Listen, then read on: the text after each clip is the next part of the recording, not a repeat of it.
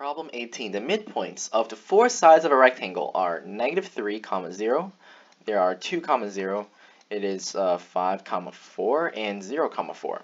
What is the area of the rectangle? So first, let's just draw out this looking shape. That's a straight line. That's a straight line. That's a straight line, and obviously that's a straight line. But how do we understand what that rectangle might look like? Well, I don't know. So let's just draw myself. Oh, that's a very bad rectangle. Draw ourselves a rectangle, a rough looking one, and these are midpoints, so let's connect it. That's this, that, this, that. That's the rhombus. So let's just maneuver a little bit, and we see that if I tilt my head, that's the rhombus looking shape, so it will look something like that, right?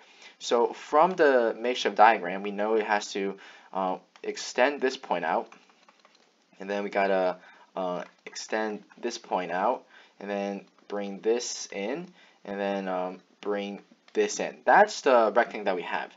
And I didn't know how you do it either. Just draw yourself a figure, tilt your head a little bit, and then just kind of reconstruct the shape.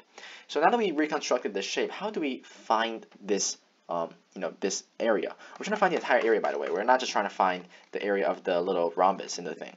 So we obviously know this line right here. That's very peculiar because we can find it. This is 0, 4, right? This is 2, 0. This is -3, 0, and that's 5, 4. So this length, right, let's call it A. A will be equal to the square root from the line formula, 16 plus 4, which is root 20. But in a rectangle, right, this height is equal to this side length as well. So basically, we solved the question already. Because if that length is A, then we know that this length right here, right, that's equal to root 20, right? But what about like this height right here? Well, we also know that distance, right? Because if we draw out this diagonal, right, and I call that diagonal B, B will be equal to, from the point formula, 4 minus 0 squared, 16, plus 5 minus -3 squared, 64, and that will be equal to root 80. So our final area here, right, this entire segment will be equal to root 80. So that means that the area is equal to, area, big A, is root 80 times root 20.